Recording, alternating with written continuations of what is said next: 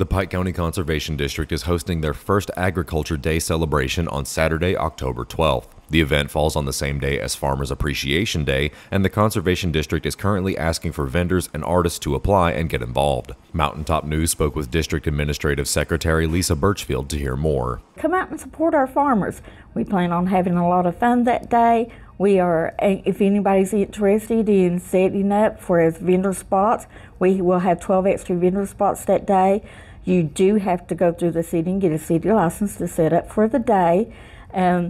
Anybody that may be interested in coming out and singing, play some music or something other, come and show off your talent for us that day. We're trying to make up a schedule so everybody's not showing up at the same time. So if anybody would like to do that, be interested in it, they can give me a call and get on my schedule for that. We just want to have some games and different things for the public, and we just really hope the community comes out and support our farmers. Journey into the extraordinary hideaway novelties, smoke and vape.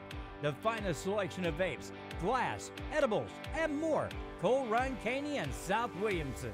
The deadline for vendor applications is September 30th, and vendors of all kinds are welcome to apply. The Conservation District is hoping for a good event they can expand and improve upon for next year. Right now, we haven't set any specifics to the vendors. I mean, anything, as long as you're a local Pike County resident, if it is a local craft or just about anything, I mean, just call us and, see if we can, fit you in, get a spot. Right now, I know that we have 2 spots taken, is all we have so far.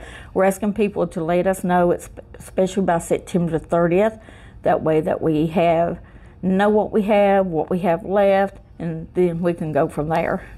Reporting for Mountaintop News, I'm Nick Collum.